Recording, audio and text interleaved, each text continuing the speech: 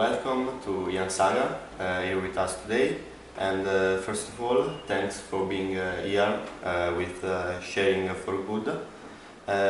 Would you like to tell us first of all, how was the season just ended? Well, this season's been very good. You can see behind me here that we've got the Coppa Italia, Supercoppa, anche the league title. So tripletta, as they say in Italian. So it's been very good. Although the league is very strong now in Italy. Before, years gone by, there was only two teams. There was always fighting for the title.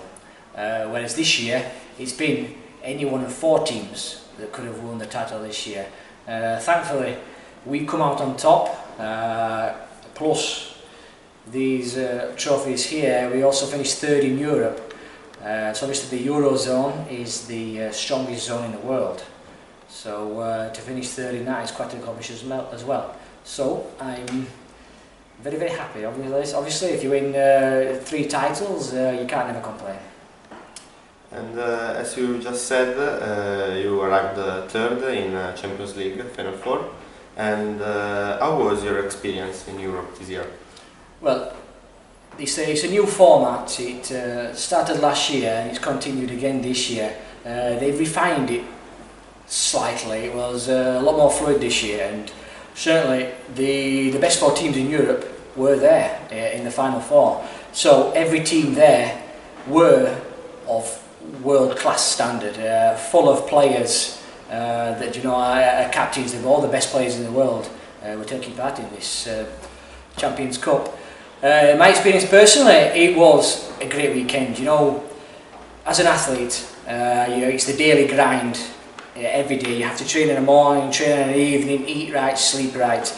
But when we go away to these sort of tournaments, it's over so quick. You get there, you eat, you train, you play, you sleep, eat, train, play straight away. So 2-3 days fly by. The quality of basketball was, as I said, world class.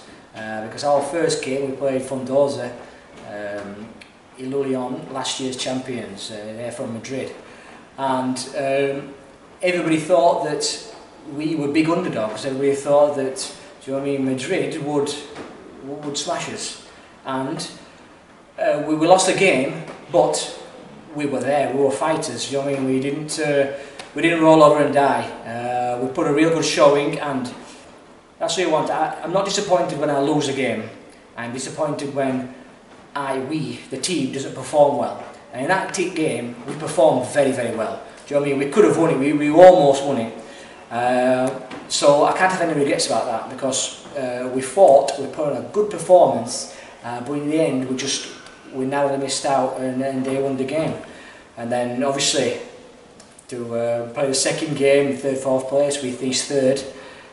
It's against Landil, I think they've won the Champions Cup now maybe 8 or even 10 times. So they know the tournament very well. And we beat them to finish 3rd in Europe. So once again, just like our domestic season, you can't have no complaints if you put a really good showing, and if you put a really good performance in, you can never be upset. So I'm very happy with how that went as well.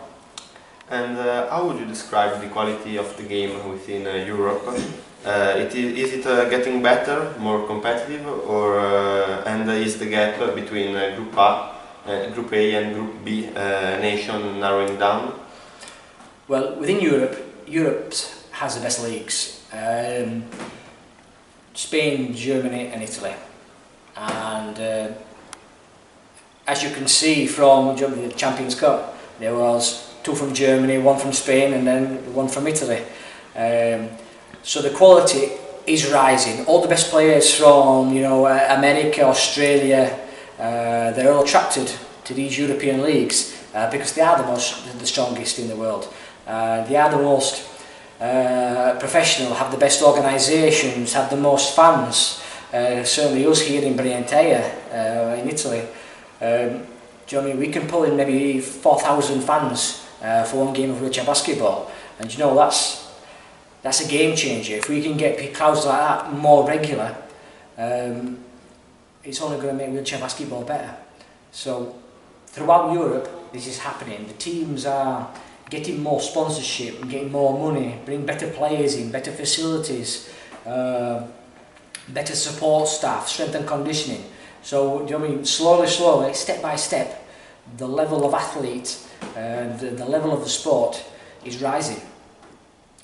With regards to international basketball, unfortunately there is a gap between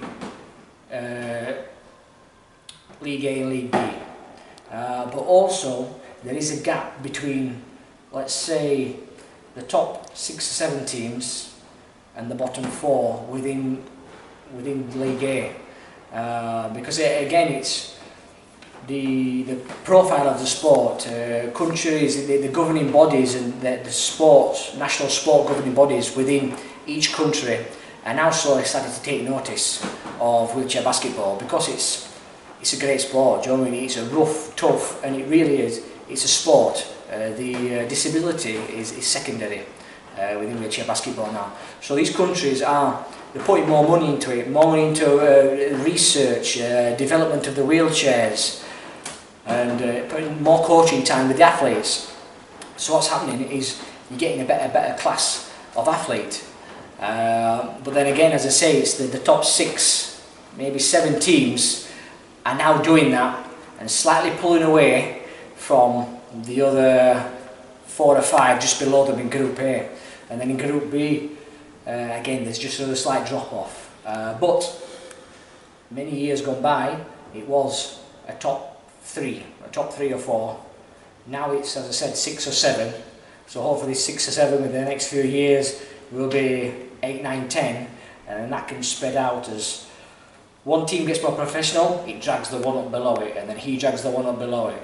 So it's just a knock-on effect. So hopefully, wheelchair basketball, the sport as a whole, can carry on in that direction, and it's only going to get better. So why, according to you, in certain countries wheelchair basketball is getting more and more popular, while in other countries the game is still not followed as here? Well, if you ask me, it's down to money and the country's perception of sport.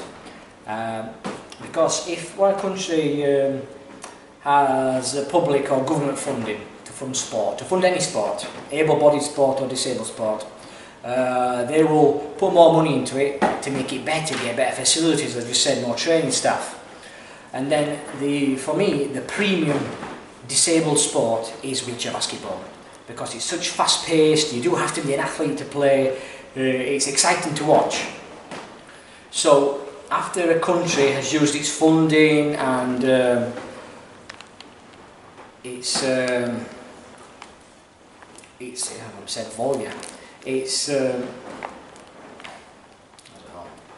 once it's used its funding for all able-bodied sports, the next logical step is disabled sport, and the first sport within disability is wheelchair basketball.